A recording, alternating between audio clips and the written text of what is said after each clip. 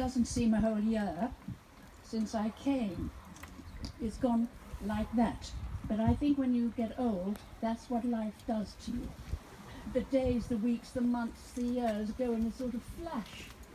And it's very difficult to remember everything. That's one of my problems. And I'm sure there are people here today who perhaps feel the same.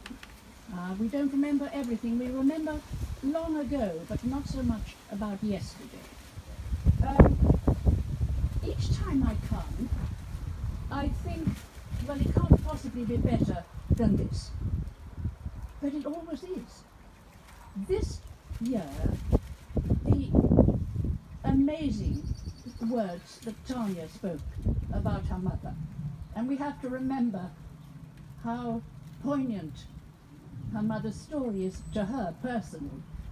We listen to the story and we feel it in our own ways, but she's listening to stories about her mother, and of course that adds a dimension none of us can ever quite capture ourselves.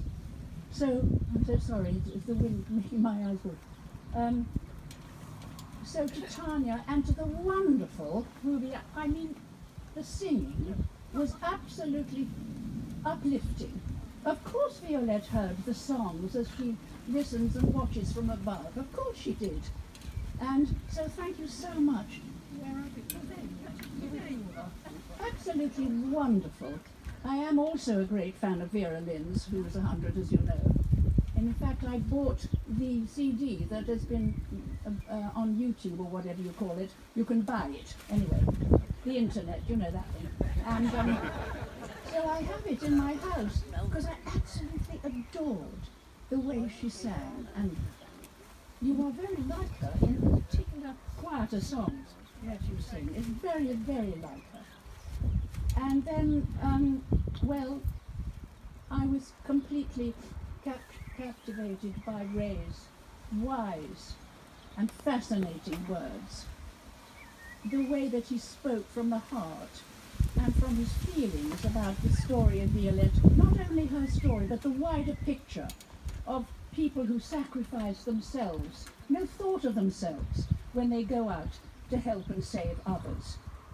So we are very, very honoured to have Ray here today. I'm a huge admirer of all his work for wildlife.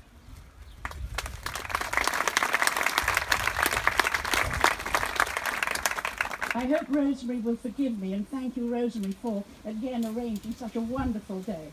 As always, it's perfect.